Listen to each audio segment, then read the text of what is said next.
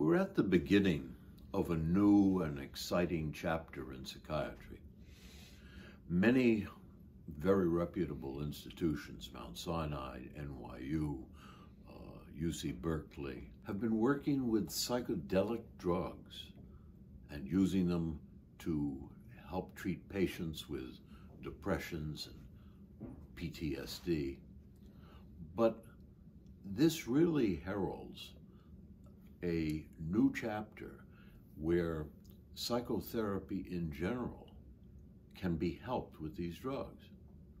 Patients always have trouble in accessing early memories and early events that play a major part in shaping their lives.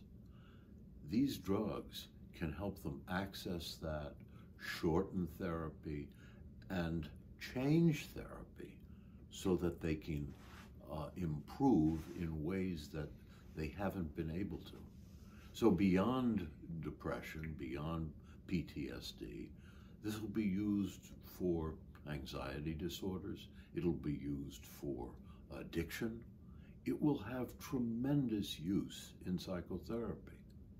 The danger is that people will think they can take these drugs and, by themselves. No, these drugs have to be used with a trained and experienced guide / psychotherapist. Then we can have real change.